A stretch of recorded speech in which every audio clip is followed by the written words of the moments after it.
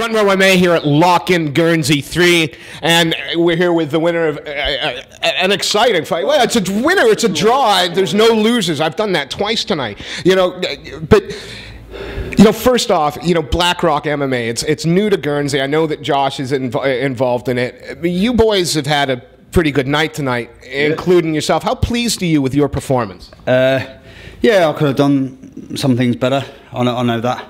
But my first MMA fight, you know, I mean, to be honest, I was tired as well. You know, my mind was thinking what to do, but the body just wouldn't follow. But the type of fight that you ended up having, I think, probably like a lot of clinch work against the cage, a lot of grappling, a lot of position.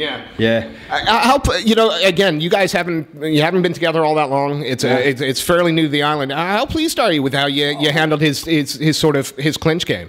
Yeah, he's a strong boy. He's got a good jaw as well. I hit him with what I thought must have put him out of the game, like, you know. But yeah, he come back. Yeah, he's done really well. It seemed to me that your best position was in the pocket. When it got close and you were firing shots, it seemed that was where you were most comfortable. Is that a fair summation of how it was? Yeah, for sure. I like being in what they call a phone box fight, like, you know. Yeah. He was really, like I say, when he closed the gap off and was grappling and clinching a bit, that's where I found it hardest, like, you know. It was grueling, yeah. It's tiring to watch fights like that. That's one being them, and that's your first one. What do you take away from this? What are you most, other than the win, I keep saying the win because, you know, it was a great fight.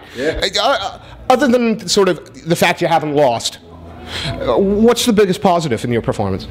Biggest positive is probably the team I got around. You know, we got the start of something pretty good here, you know, so looks like we're heading in the right direction. We've done quite well tonight, you know. Is MMA going to find a home on Guernsey then? I think so.